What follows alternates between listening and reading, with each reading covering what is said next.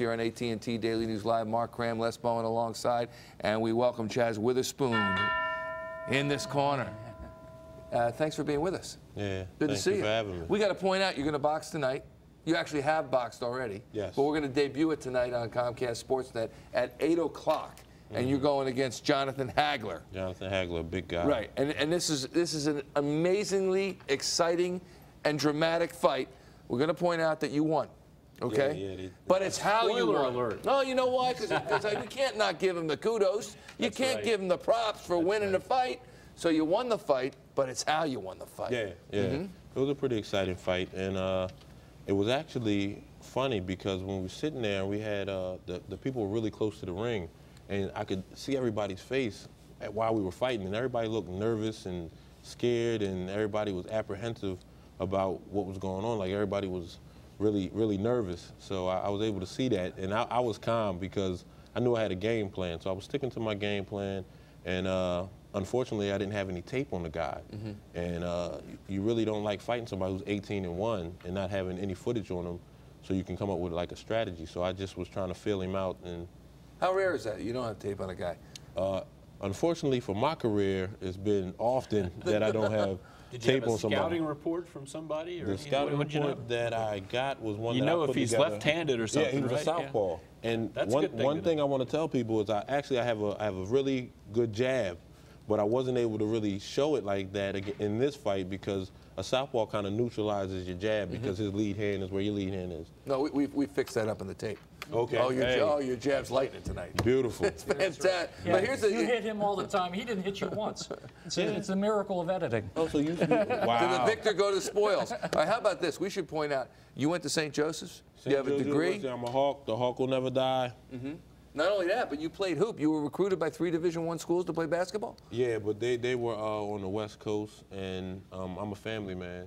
So I wanted to stay close to my family, so I had the opportunity to attend St. Joe's on academic money, so I ended up going to St. Joe's. On academic money, that's incredible. And what did you major in? Pharmaceutical marketing, and while I was there, I made the Olympic team, and St. Joe's afforded me the opportunity to take a leave of absence, go to Greece and take all the Olympic stuff, and then come right back, and I finished up a semester behind, that's it. So St. Joe's is a great university. They did everything they could to, make it happen. Wow. All right, we're on it. Yeah. And we're on it. And you dress better than Martelli, though, I got to say. Oh, don't say that. That's not right, because Phil took it on the chin. Were you at the game? No, but I seen it. Yeah, I watched it. Yeah, it was tough. How'd you get into the whole thing, though? Boxing. The boxing. And why not extreme boxing? I mean, that's getting a lot of attention. A lot of guys are getting into that. Look at the Hold on. Those really, guys, I know. You know, those cage matches and all I know what you're talking about. And people say the boxers are crazy, but I think those guys are crazy because those gloves are tiny. Our gloves are tiny enough. It's not a lot of padding in our gloves. It looks like it is. You know, boxing's just not violent enough, you know?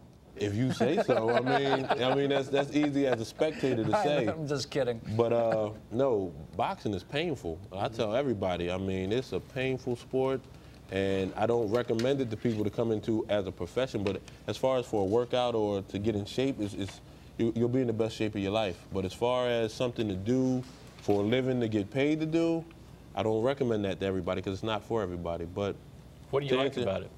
What do I like about it? I like the fact that your individual effort shows forth, because I'm somebody who works really hard. I do all the extra stuff.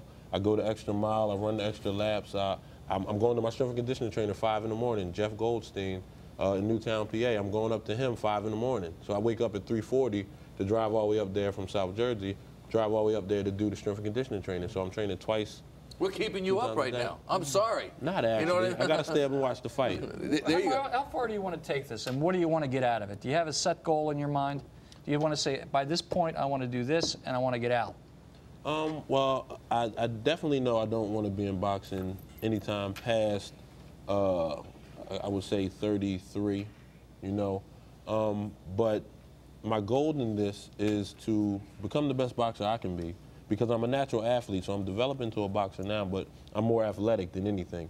And I know if I work hard and become the best boxer that I can be, with my intelligence behind it and strategizing, I really believe that I can gain a title and maybe even unify a couple titles and make a lot of money while I'm doing it. You know, Nice. that's definitely. Sounds like a good Chazz, plan. thanks for being with us. Really appreciate it. By the way, cousin of terrible Tim Witherspoon, I got to say props to some students out of Bethel Springs Elementary School in the Garnet Valley School District today, because Ms. Maggie Ellis asked me to come out and speak because it's Read Across America Day. There I am in the middle of the 2nd grade class, but I wasn't the only one, because Ike Reese came. There's Ike. Ike came out as well at Bethel Springs and read to the kids as well. Ike read to the 5th grade. There's Ike in the Cat in the Hat. And it was a great time at Bethel Springs Elementary School. So thanks a lot, kids, for having us. Thanks to Mark, thanks to Les, thanks to Chazz, thanks to Damo, thanks to all of our guests. Coming up, Wachovia Sports Night. Good night.